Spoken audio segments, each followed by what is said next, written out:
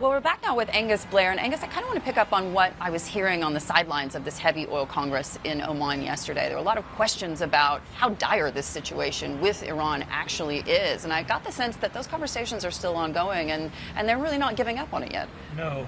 The geopolitics of this region has become both noisy up front and the background. And much of it is not transparent. The conversations are continuing in the background to try to tone everything down, and the American government's playing a role too. The State Department trying to calm everything. Oman playing a role, Kuwait a little bit too, the Americans in the background. But I have to say it's quite difficult to determine where that's going to play out. But you see it to an extent in the oil price. Absolutely, and in terms of what's going to happen next, in terms of the U.S.-China trade spat seem to be much more worrying for them in terms of the demand. Yes, China is the key at the moment in terms of determining price. And quite interesting, in the last few days, the president of China meeting with the African leaders trying to determine policy and help.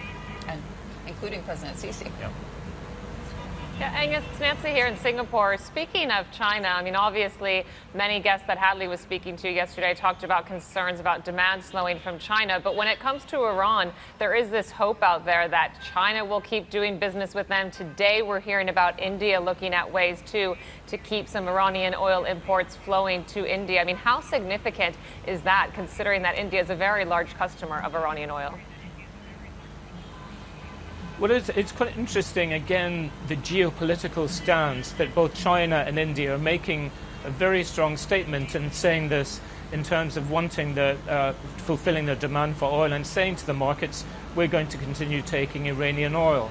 So I think that's something for especially the White House to listen to in terms of what's happening, but more on a political level as well as the realistic level for oil. But the key here is really, as we mentioned, is China and what it is doing and what its market is demanding. In the region, too, I have to imagine that many people are looking at what the global growth impact will be of the China-U.S. trade fight. And even putting that trade fight aside, I mean, considering that growth is going so strongly in the United States at the moment, many must be asking the question of, when does this end? I mean, what is the view you're hearing there in the region? Well, frankly, it's quite interesting wearing my historical hats as a strategist, but obviously being here and looking at Egypt and the region. And it's quite clear that the situation in terms of trying to balance everything is finding equilibrium in the global markets.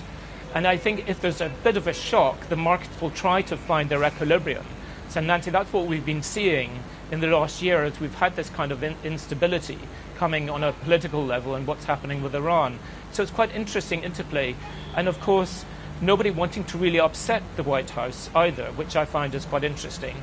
So people may be angry, they may be annoyed in terms of other governments, but the fact is they don't want to really upset the White House. So what they'll do is they'll make some ground, try to find a compromise, as we saw in Mexico lately. So I think that's what we're going to see. Behind the background, people will think, okay, we can't really do much here. We'll do a little, we'll stand some ground, and then we'll try to find a compromise. A little bit about what, for example, is happening between Canada and Saudi Arabia at the moment, where there's been more than a spat, where behind the scenes, according to what I hear, is that diplomatic sources are working out some kind of compromise that will face safe on both sides. Well, Canada versus Saudi Arabia, and certainly Saudi Arabia, the GCC countries versus Qatar. I mean, that story has kind of gone quiet, but of course the Kuwaiti Emir, as you say, is heading to the United States now for talks in Washington. I mean, how much do you really expect to come out of that meeting? Because they are now considering, and we've heard the story again and again, that there could potentially be a canal dug that would cut off Qatar. Well, that I have to say is an utter waste of money. It doesn't make sense from any point of view at all.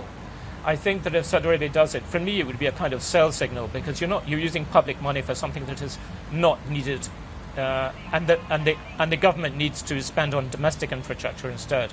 So the spat is going on between Qatar and the region, and I have to say Oman and Kuwait trying to dampen everything down. But this is going to take a long time to play out. A long time.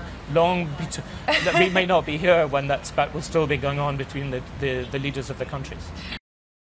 Hey everybody, it's Hadley Gamble from our new CNBC Middle East Bureau in Abu Dhabi. Thanks for stopping by. Now to watch more, you can try one of the videos that just popped up on your screen. And don't forget to subscribe.